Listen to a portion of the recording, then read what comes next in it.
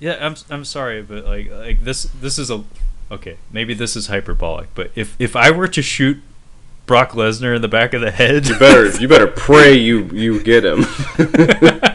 do you think I could take him if I shot him in the back of the head first? I mean, if you don't, he's gonna fish hook your asshole, like just rip it right open. Just, I mean, you better pray you kill him, or at least he makes that like noise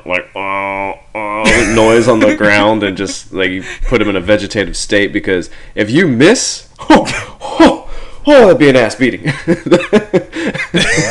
Well, the point is you got to aim for the reptile part of the brain for him. It's the hindbrain. Like if you hit him in the you have to hit you got to hit hit the him at the hindbrain. base. That's the back part. Yeah, you got to hit the base of the skull. The back part of your brain is where that's old brain. That's basically where you're breathing. That's where all that stuff is connected. You can shoot somebody in the front of the head.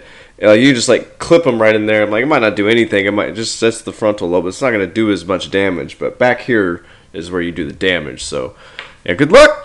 Yeah, I was about to say if you're gonna shoot Brock Lesnar in the brain, shoot him in the reptile brain, because that frontal lobe stuff. I don't think he needs much of that to rip your asshole open. No, just no.